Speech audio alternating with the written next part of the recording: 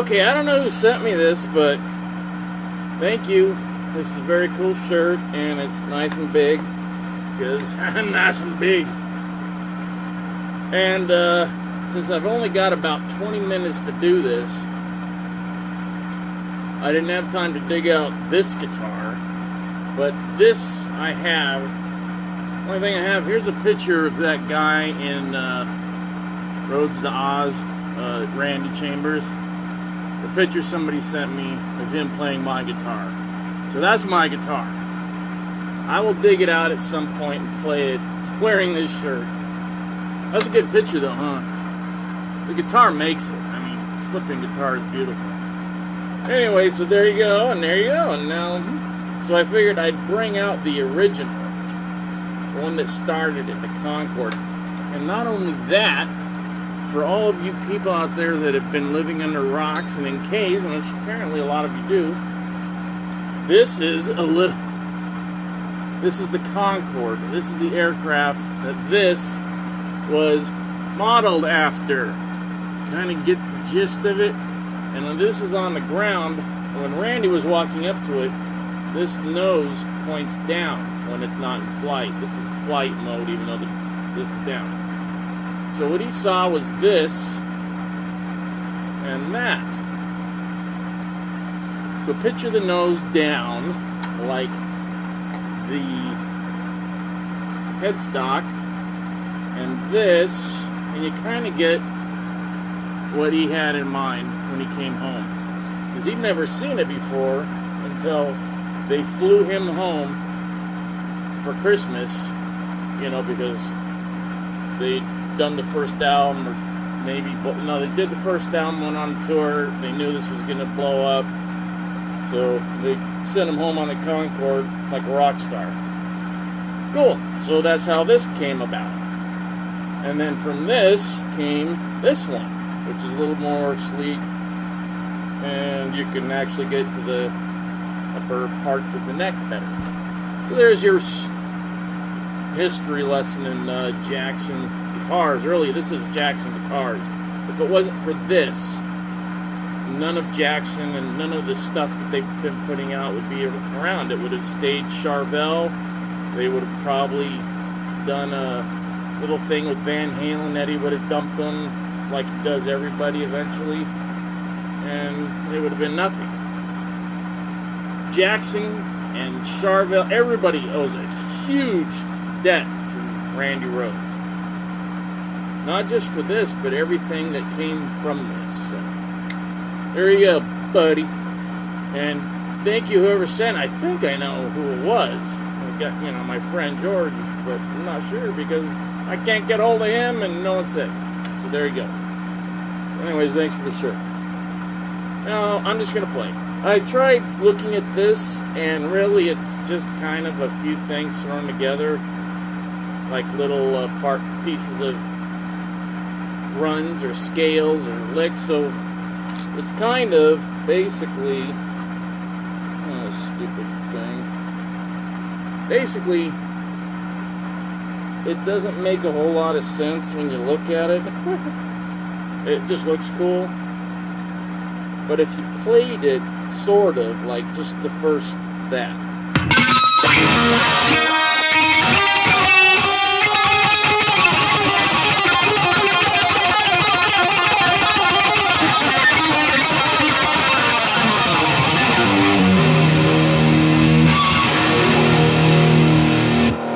That's kind of all of it would be this if it actually was done correctly, but it's not. So I'm just going, because if you play it all on the first, it doesn't really make sense, but it's basically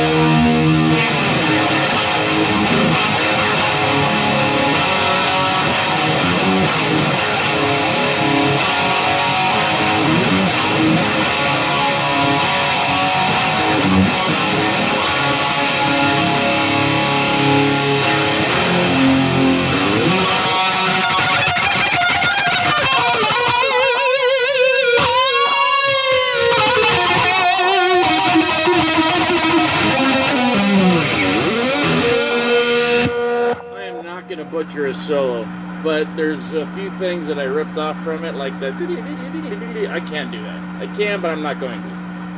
But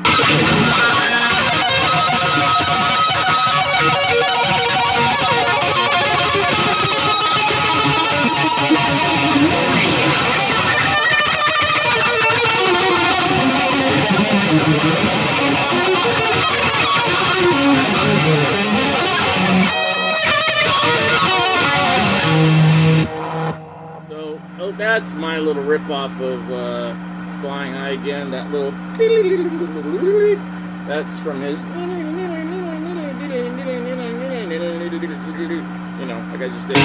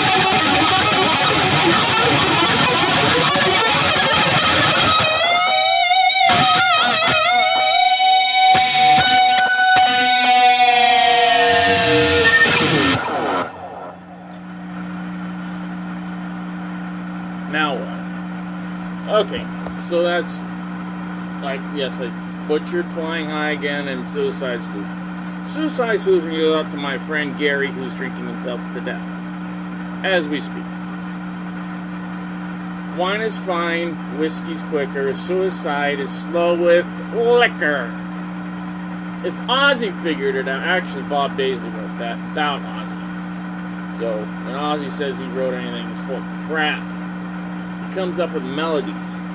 Bob Daisley wrote all the lyrics. Randy came up with all the riffs. And there you go. Ozzy doesn't do anything. Ozzy's just a goofball. He's the ugly ornament on a beautiful pie or cake made with a good foundation and a beautiful guitar sound, and then Ozzy. Isn't that weird how like the best guitarist in the world almost, you know, that's, you can't say he's the best in the world, but because he was cut short, so we never know what his actual potential would ever have been, but he exploded in the 2 or 3 years. What could have, but he was with the worst singer in metal or rock. He even hated Black Sabbath. Randy Rhoads hated Black Sabbath, just so you know. That's why when you hear him play the songs, he never played the Sabbath songs right. He always randied them up. Got it? Randied them up.